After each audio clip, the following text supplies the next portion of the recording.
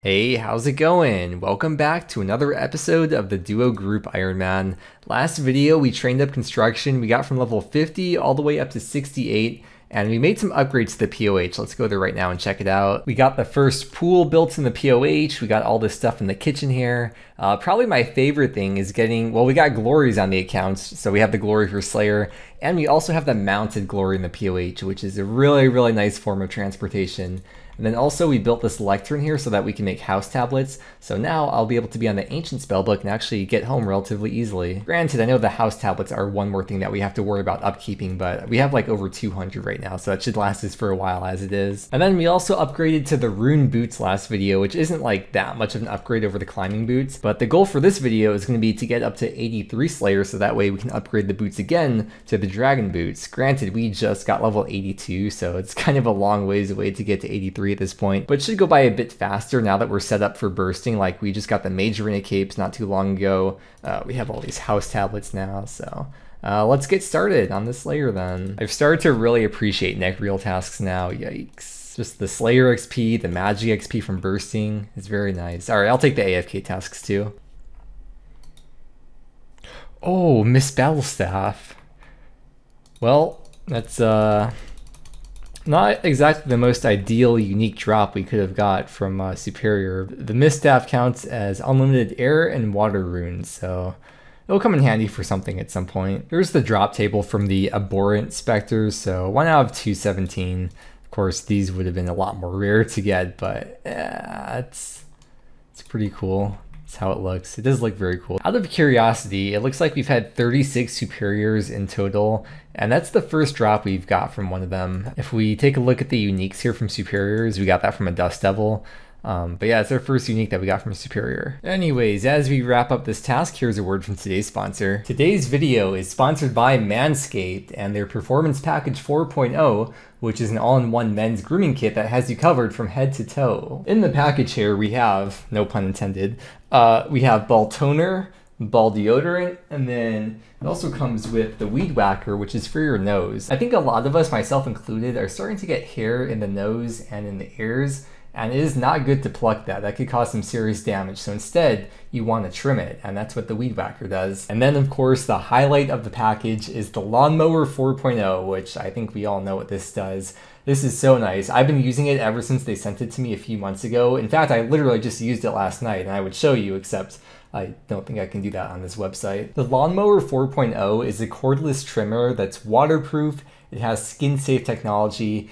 It has this really cool light that I find really useful. It has a travel lock, so if you tap it 3 times and then press it again, it won't turn on until you triple press it again, and then it'll turn on. It really is nice though. I just leave it in the shower, and then whenever I feel the time is right, I just take it for a quick sharing and set it back down. The Performance Package 4.0 also comes with a couple of free gifts. It comes with a little travel bag and some anti-chafing boxers. Manscaped has a bunch of other products you can check out as well. Like, for example, they recently sent me their body wash, which I started using, and I think it smells good. It smells manly, but not like a middle schooler spraying deodorant in the locker room kind of manly, a more mature version of that. With the holidays coming up, the Manscaped Performance Package 4.0 could be a good gift for someone you care about. So check them out at manscaped.com, or you can use the link in the description. And make sure to use code MUDKIP20 at checkout for 20% off your order, free international shipping, and these 2 gifts I mentioned before, and your jingle balls will thank you. And thank you to Manscaped for sponsoring this video. Here's some more seeds for Spook, because I'm a bad boy who doesn't do farm runs. I said I would in the last video. I was like, yeah, I'll try to stay on top of them. I haven't been staying on top of them. And then Spook gave me all these ores that she mined. She was doing some motherload for like a day or 2, so she gave all these to me because I'm the smither on the team. And we do still have to get 70 smithing for the Karen Hard Diary, so that's something we'll start thinking about some other day. Not today though. How much gold do we have? This is all from gargoyles. Bro, what? I just got here. I've done 3 kills. We got another leaf blade sword. 1054 KC with 7 of them. 1 out of 500 again, by the way, if you didn't know that. You probably know by now. Oh, Mystic Robe top. We need that for a master clue step, and it's also just freaking sick fashionscape because you can't buy it anywhere. It is only, oh wow, followed by the Gmal. The Jamal. It's only dropped by gargoyles, and it is 1 out of 512 for the Mystic top. the Dark Mystic Top. You can always buy the Blue Mystic Top in the Wizards Guild, but it's not the same. And I mean, for the Master Clue step, it does specifically need to be the Dark Mystic Rogue Top. You can't use the others. Oh, wait, I didn't even realize that we have like so many other pieces of this set. Well, I guess that's an upgrade from the Zerashine Top. And yeah, I guess we just need the gloves, huh? Oh man, we're almost out of dig site pendants. We're almost out of hop seeds here, and the logs are actually running pretty low too. Okay, I just got an easy clue from a birdhouse run and I finished it. And then funny story about this beginner. I've had a beginner clue in my bank for like a week or two now, and I refused to do it because the step was in Draenor Village, and I just want to wait until we got glories. But now that we have the Mounted Glory, finally decided I could finish the beginner clue. So there we go, and the easy. All right. Okay, well at this point I guess I'm done buying the hop seeds because most of the worlds are sold out now here. I originally started at the Farming Guild, but the Farming Guild was even more sold out than it was here in Draenor Village. I think everyone just had the assumption like, oh, everyone's going to go to Draenor Village to buy seeds. I'm going to go to the Farming Guild instead. So I kind of had to pull the reverse psychology and come here, or the, would that be double reverse psychology? It kind of reminds me if like someone said, no one drives in this town, there's too much traffic. Early morning thoughts with Mudkip at 2 a.m. And there's a bunch of dig site pendants made, so let's see how many we have now. That is over 50 of them. It's still probably going to be a while until we get the mounted dig site in the POH, because we have to get some more construction levels, which I don't plan to do anytime soon. Well, it's the start of a brand new day, and we got a beautiful, juicy Dust Devils task. If you take a look at the gear now, we have a new and improved setup with the Mage Arena 2 cape, and it's looking good. I'm excited for this. And with the house teleports, we can easily get to Kryn Castle because my Xerix Talisman has pretty much no charges on it. Ignore the Drayman Staff in the inventory, but that is a magic level, 79, skipped right through the dialogue. Averaging over 40k Slayer XP per hour and over 110k Magic XP per hour. I just still can't believe how insane bursting is. And besides for just the XP, you kind of make up your supplies too. Like if we check the herb sack right now, we got enough Ranars to make up for the prayer pots used. And then of course all these alchable items in GP to make up for the runes used. So it's just like such a good activity to do. And there's 87 hit points. Yes, I love you, Neve. Ooh, a shooting star. I was just going here to buy runes, and well, if we see a shooting star, then we have to mine it, right? I guess rip to the next 30 minutes of my life though. Are we the first one? There should be like a... oh, I don't know. And poof, it is gone. That did end up being like pretty much exactly 30 minutes. So now we can go buy some more runes and get started with this next reel task. And if we take a look at the Stardust that we have in the bank, it's 2k for the Celestial Ring. So one more shooting star and we should be there. How much mining XP was that though? About 10k mining XP. Wow. And there's about 1 mil GP spent on runes now. Let's go slay. Yo, what's the Blood Veil doing in here? What the heck? There's a Rocky Pet too. What are all these animals doing here? Well, we got a second pair of rune boots here, so I'll put that in the group storage for Spook, although we are getting very close to unlocking dragon boots. Hopefully this upgrade won't have to last too long for her. Come on, one more hit. Level 80 magic. I can't believe this level came up so fast. This is kind of like the level I want to get for Barrows. Because with 80 we can boost with the Wizard's Mind Bomb to build the Barrows portal in the POH. And I haven't shown you guys, I haven't shown this in the videos yet, but I made this little thing in the notepad here on RuneLite showing the things that would be nice to get before Barrows.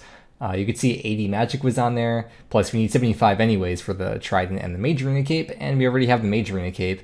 So at this point, the main things that I still want to get for Barrows would be the Mauritania Hard Diary, with the most notable requirement being 70 Prayer, and then of course the Trident and Whip, and then Rune Pouch would be a bonus. Wait, I just realized we have enough Slayer points for the Rune Pouch now. You can see right here we have over 1,000 points, so I could just buy the Rune Pouch now with Slayer points. Anyways, point being, it is nice to have the magic requirement out of the way. One less thing to worry about. Oh yeah, and for the stamina pool too, we're still rushing Spook's Herblore level. Now with this task coming to an end, it's come to my attention that we don't have Slaughter Bracelets, which I kind of mentioned last video, that it's like kind of inefficient to get them because, well, before we didn't have glories, but we do have glories now, so we can make charged glories to mine gem rocks faster. But the other thing is that if we come over here to, let me go up here to Shiloh Village, hopefully I don't die doing this.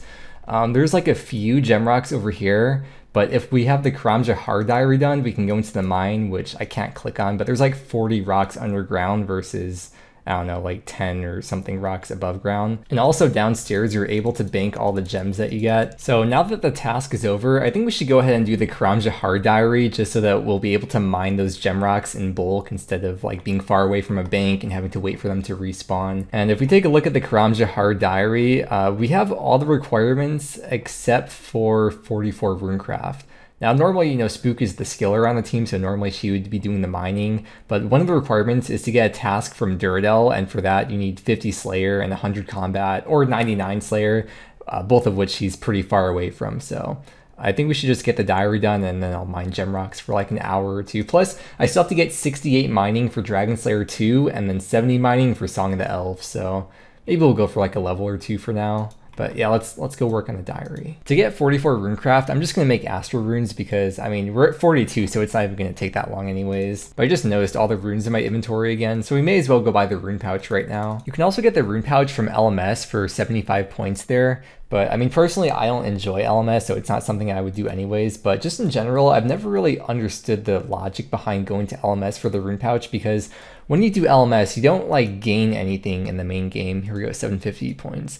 Like, I mean, if you have fun, of course, it's worth your time doing it, but you're not like gaining any XP or anything. Versus Slayer is just something that you do passively and you just end up getting points anyways while you're playing the game. So it's like you don't have to go out of the way for the rune pouch, even though it probably is technically faster getting it from LMS if you're like average at PKing. But yeah, if you don't know what the rune pouch does, it holds up to 16,000 runes of up to 3 types. So we could just store those in there and we save 2 inventory spots essentially. It's so embarrassing that I still haven't finished full Graceful. We'll get it though someday. Unfortunately, the Tears of Runecraft wasn't ready yet, so we had to manually train the Runecraft, but 2 eternities later, there is level 44, the last requirement that we needed for the Karam Jahar diary. So now we can go ahead and get all these tasks done. You can see the XP rate up here is like 45 minutes for this. Oh, there's a shooting star there. I will not give in to the temptation. Wow, look at me, I'm an epic PKer. I have to type out a toxic message. There we go. When I should have said sit dog. Well, that works. Yeah, this might take a while for her to get the task done.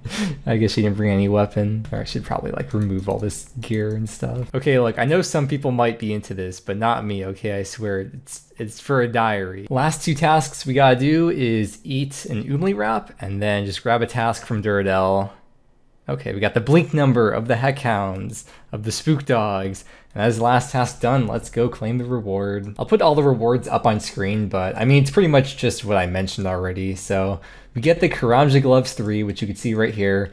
Gives us unlimited teleports to the gem mine, and just having the diary done even gives us access to this gem mine in the first place. And besides for just like being able to mine these rocks now, it's also a relatively decent way to get to Duradel because he's right up here. So it's a little bit of a run, but the way I would get to Neve was teleport to the GE, then run to the Spirit Tree, then run from the Spirit Tree to her. So it's probably not too much of a difference in terms of the distance. I told Spook to give me her glory just so I could charge it too. I meant to bring the Ring of Wealth as well, but it doesn't really matter. Let's just go ahead and charge these up. And for whatever reason, I made it so that you need a charge glory. It specifically has to be charged in order to mine gem rocks faster when you have it equipped. So now we can mine the gem rocks. And we got the XP lamp as well, so put that into herb lore for 10,000 XP. Wait, is that an herb level?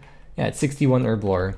It's also the first hard diary that we have done on the account, so it's pretty cool too. Now, let's go start mining some gem rocks. And let me tell you, these gem rocks change everything for making slaughter bracelets. He said the thing, he said the thing. Okay, so what we're going to be going for here is as many red topazes as possible because that's what we need to make the slaughter bracelets, but I'm not going to be dropping the other ones. I'll just be banking all these because right over here is a deposit box, so we can just deposit everything right into the bank. You can't bank here, but you can just deposit it all.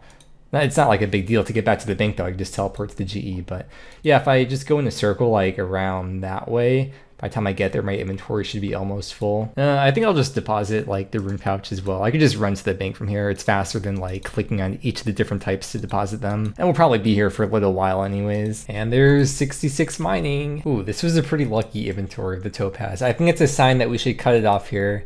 You can see I spent a little bit over an hour mining and it was just over 34k XP per hour. But of course, the higher the mining level, the more XP per hour you're gonna get. Let's go to the bank and see how many gems we mined. So we'll deposit all these and type uncut. So 92 red topaz. and then all the other gems you could see too. I'm going to have Spook cut the red topaz for me because there is a chance that you can crush it when you're crafting it and then you can't use it. And the chance of crushing it is based on your crafting level. And she has, I think, like 76 crafting, and I have 65. So she'll cut them for me, then I'll make them into the bracelets. Woo, 95 strength. It's getting up there, huh? Every once in a while, I randomly stumble upon a gang meeting, and they have some pretty decent drops, like planks. I know Spook still has to get her construction up, so the oak planks will help her. Cosmic runes are kind of hard to come by at this point, and then the intelligence we can trade in for combat XP. Nice. Strength XP, strength XP, strength XP, strength XP. Easy. Oh, a cosmic talisman. We need that for something, don't we? Is it? Wait, hold on, let me check. I thought there was something, maybe not. I mean, there's diary tasks to craft cosmic runes, but you don't specifically need a talisman for that. You could just use the abyss. Is that the first cosmic talisman on the account, though? It is. Well, we'll find some kind of use for it, maybe. Hey, 83 Slayer. So, of course, 83 Slayer is the level we unlock spiritual mages, which is what dropped the dragon boots. But I'm not going to be going straight for them off task because they're kind of just like a marginal increase over the rune boots. They're a +4 strength bonus instead of just +2. So I really feel like it's not worth going out of the way doing them off task when I'm inevitably going to get the task eventually anyways. So later on I'll be getting Slayer XP when I'm killing them, plus the fact that I'll be going for 2 of them since Spook is going to need a pair as well. So I'll just wait till we get a spiritual creature Slayer task before I actually go for them. Well, that's the end of the first Duradel task. You can see we got 15 Slayer points versus Neve previously, who would only give 12 points per Slayer task. So I think I'll be using Duradel from now on because the run, like I said before, isn't too far from the Karamja Gloves teleport. So Spook actually ended up making those red topazes, not just cutting them, but making them into the slaughter bracelets. So there we go, the first ever slaughter bracelets on the account. If you don't know what these do, they give you a 25% chance of when you kill a monster, if you have it equipped, that the monster will not count towards your Slayer task. But because of the way like numbers work, you also get a 25% chance on the 25% of monsters that you save to also be saved, if that makes sense. So it comes out to extending your task by 33%, not 25%. So I'm glad we have those now. I'll be using those for burst tasks. Only downside is that I won't be using Barrow's gloves then, but actually I guess then again, because your accuracy doesn't matter. If I had Tormented, this would be a downgrade, but for Barrow's gloves, I guess that wouldn't be a downgrade, would it? Forgot to mention, the slaughter bracelets each only have 30 charges. It's not unlimited. It's not per kill, it's like for each time that it procs and it saves you a kill is when it loses a charge. Wow, I just found the coolest plugin from the plugin hub. It's called Inventory Setups. You pretty much just press plus to save, and then it kind of like screenshots the items that you have equipped and the items in your inventory. And then you could like view it, so you could see this is what I have right now. And then if you go into the bank, you can right click this, open setup, and then all the items are right here. This is so freaking sick, dude. Anyways, here's the new setup with the rune pouch now and with the slaughter bracelets. A couple of new upgrades that we have for bursting. What? Wait, there's another dust battle staff in here. What? That's the second dust battle staff that we've got from Dust Devils. We didn't get it from Superior. The first one was just from Dust Devils. I'm looking up the drop rate right now because I forgot. It's 1 out of 4K again. What? Can't believe I'm wasting my RNG like this, dude. I guess now me and Spook can each have one at the same time instead of like trading it back and forth. Oh god, this account's gonna be so unlucky for drops that I actually want to get, not like these pointless rare drops. Dust Battle Staff, more like the Dry Me Staff. No, the gamer log. Now's not a good time. I've got like a rhythm going here. I believe for each of these burst tasks, with them extended for the Dust Devils and Neck Reels, I think on average you would expect to go through 2.5 slaughter bracelets. Interesting place to get a crafting level, again from building a birdhouse. It is time for the Tears of RC, level 44 to level 45. So yeah, 1 level. Oh my lord. Look at that absolute champion. Fun little fact, you can actually spawn a superior on the last kill of your task. So then you finish the task. As you can see, I don't have a Slayer assignment, but I can still kill it, and you'll see we get the Slayer XP drop. And there's the 2.5k XP and the imbued heart. Just kidding. I bet I made you look at the screen. And that's 65 farming, which means we can now plant Hispori and enter the medium tier, the mid tier of the farming guild, which I believe you can enter if you just boost like with the garden pie or something, which I haven't done. But 74 farming is one of the requirements for the Kren Hard Diary, or I guess 71 with the garden pie. So I'm trying to do my farm runs here and there because that Ash Sanctifier, as I mentioned multiple times, would be pretty nice to have. With this Superior, another thing you could do, because you don't want him to melee you, is you could just like use the other neck reels. If you don't have them stacked up, you can use them to just like block him from going forward. Or if he's like right on top of you, you can go up here, and because he's so big, he can't like make it through this space, so you can just like be safe over here. Oh my god. Why, dude? Why? This account's like cursed with the dust battle stabs. I had a similar thing happen on the UYM. I got like 2 or 3 dust battle stabs from superiors like really close together.